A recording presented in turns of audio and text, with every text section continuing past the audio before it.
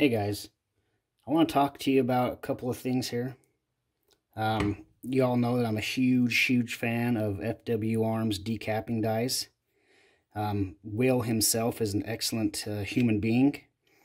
I've seen some comments and stuff about people complaining that they've been breaking these pins. And these pins are hardened, but they're not indestructible. And if you don't set your die up correctly, you're just asking for trouble. You're asking to break your die. So I'm going to tear one apart. We're going to talk about it a little bit, and I'm going to show you how to actually set this up. So right here I've got two of them. I'm going to tear one of them apart, show you the inside, the pieces. It's got these nice all brass machine pieces here, and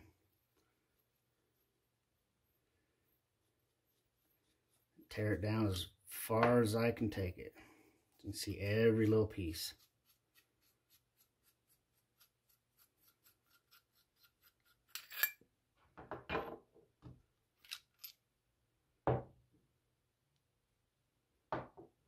Set that one aside.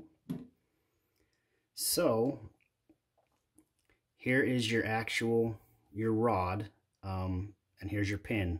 These are replaceable. So you see right there's two flats to put a little tiny wrench on.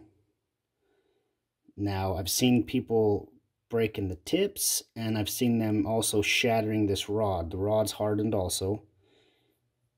You can kind of see the coloration on there from the heat process, heat treat. Right here is how you actually move it up and down in your die body with a Allen wrench. And here's the magic right here. Here's your guide bushing. For me, this is what I love about the FW Arms decapping die. So here's your body. It's just straight through, nothing too crazy about this. Now, it's a known fact that Will over FW Arms has the nicest nuts in the industry. If you need to, he sells his nuts. You can go pick these up. So to put this back together, drop that guide bushing in.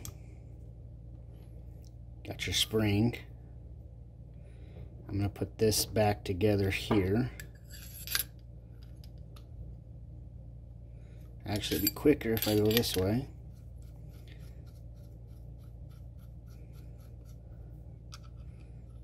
This is kind of like a lock nut to lock your depth down.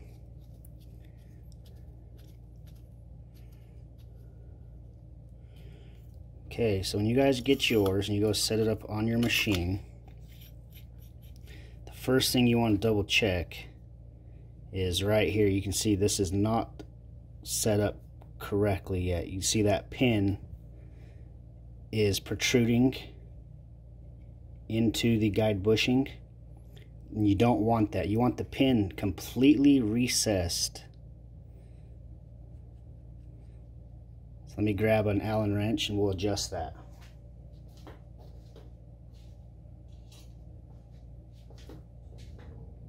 So it is a 3/32 Allen wrench. We're going to adjust that.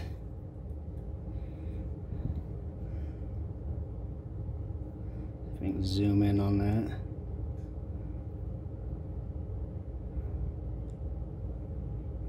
We're just going to turn that until it's recessed.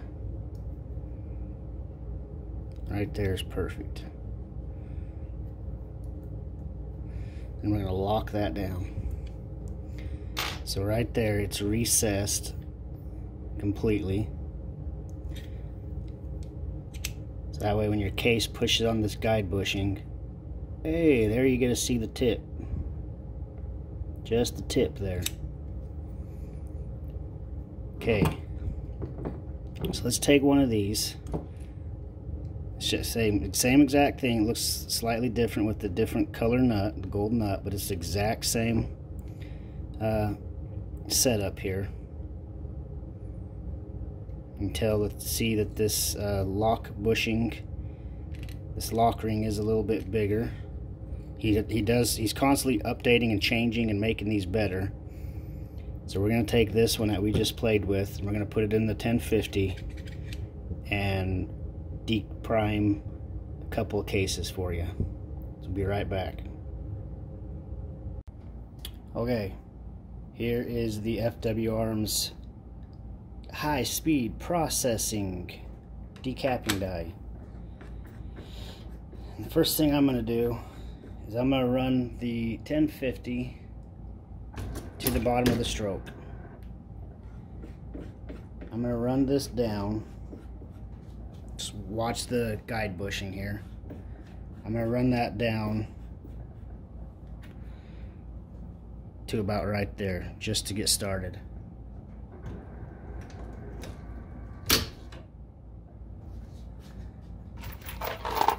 Right here I've got some 223 brass.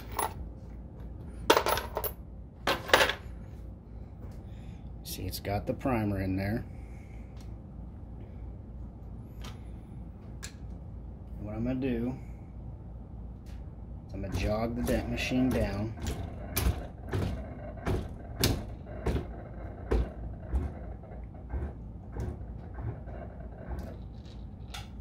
I don't know if you guys heard it or not, but right there, it actually decapped it. So I'm going to turn this all the way down until I feel it bottom out. It's all the way bottomed out. And I'm going to bring it up one full turn. Right there. I'm going to lock it down. Now you have to make sure, like we talked about in the beginning of this video, that you have that pin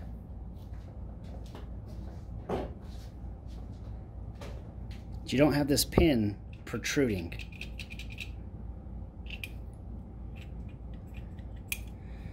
Now, here's a piece of brass that I have that's cut away. So when this pin setup goes in here, you can see, if we can get the camera to focus, right there you can see the pin. And then it's how far it actually does go in to decap. So don't think because it's up in there that you need to have that protruding anymore, because it's sticking out a good ways. And that's going to ensure that you decap, that you push that primer out, and it's going to fall out and not pull back up. So that was stabbing my thumb. You can see right there. And I kind of wish I had one of the dies that was cut away, because you might want to actually, what I'm going to do is, that's protruding way far enough for anything I would need. Now that I got mine set, I'm going to actually back the decapping pin itself, not the die, just the pin. I'm going to rotate it up one rotation itself. And that way I'm going to ensure that the pin is not bottoming out. That way I can make sure that this pin is not hitting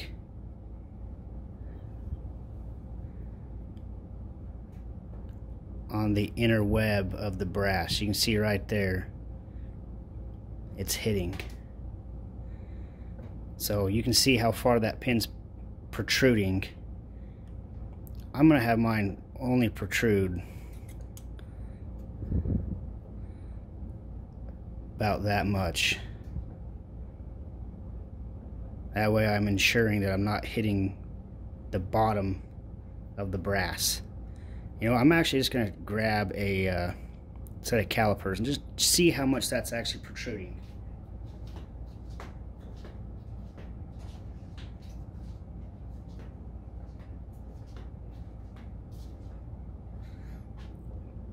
Say this is just for me.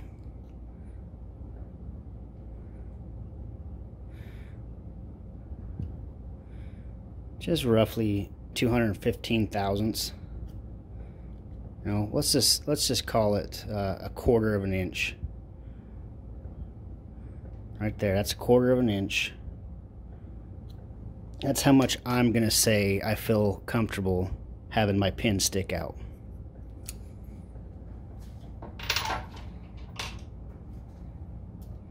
What I'm gonna do is I'm gonna put 3/32 Allen wrench on.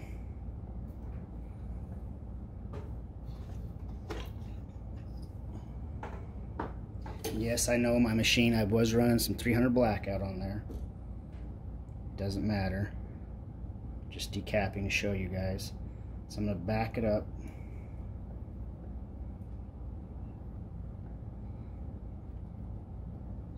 About one turn.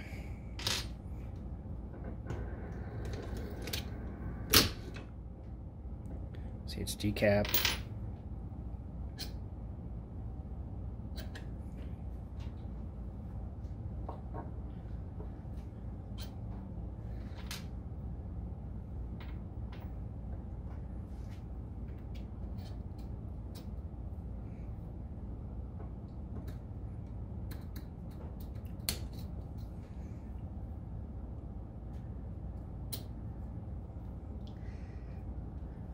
And a lot of you guys don't have a cutaway piece of brass to use.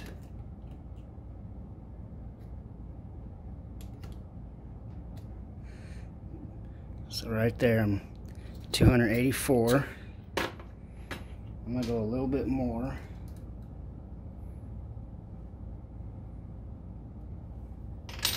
I'm gonna go right there. I'm probably just gonna call that good because I know it's not bottoming out.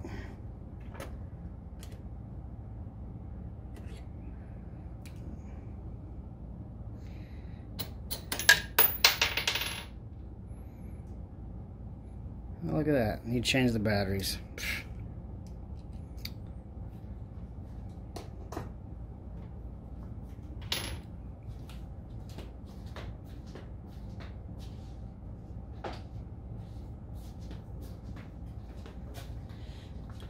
Switch to the old analog here.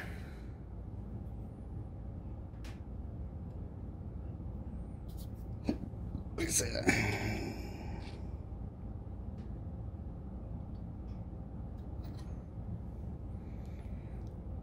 It's close enough.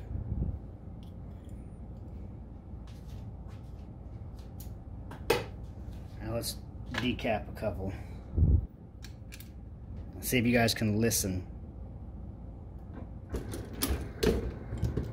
Right there.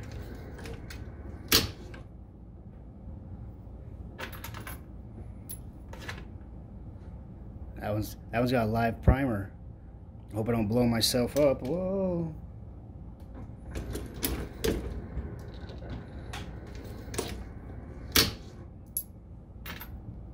Oh look, another live primer.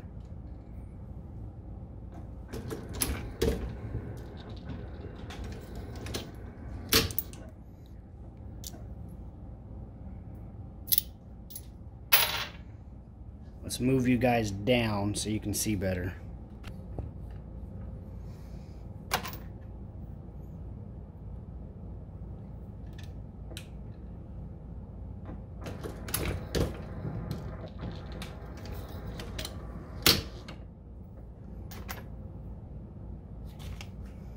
I've been a huge fan of Will's, his decapping and his swage backer since I got them.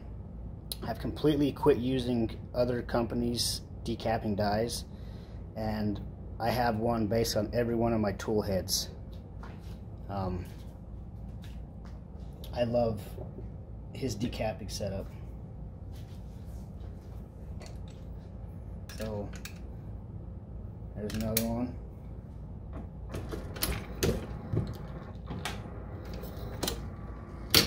See, I've decapped probably now close to 80,000 pieces of brass with his decapping dies. Now that's not on the same pin. I have broken a pin, but that has been no fault of the decapping die itself.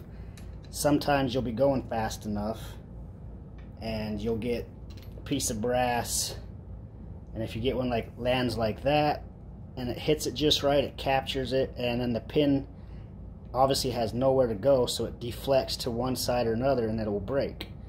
But just normal use, just popping primers, I haven't needed to replace a pin because of that.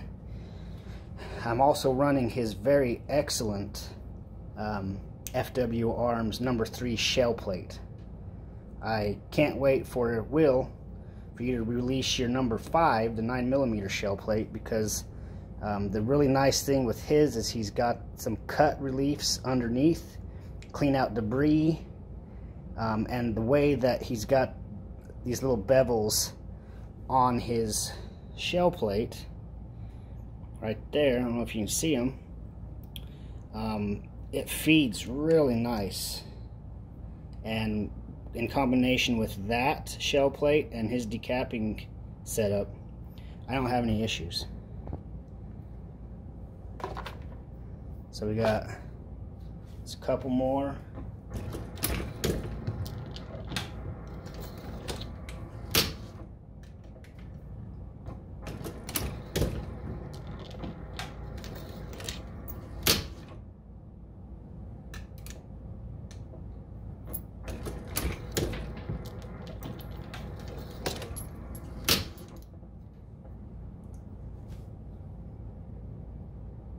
So there you go, guys.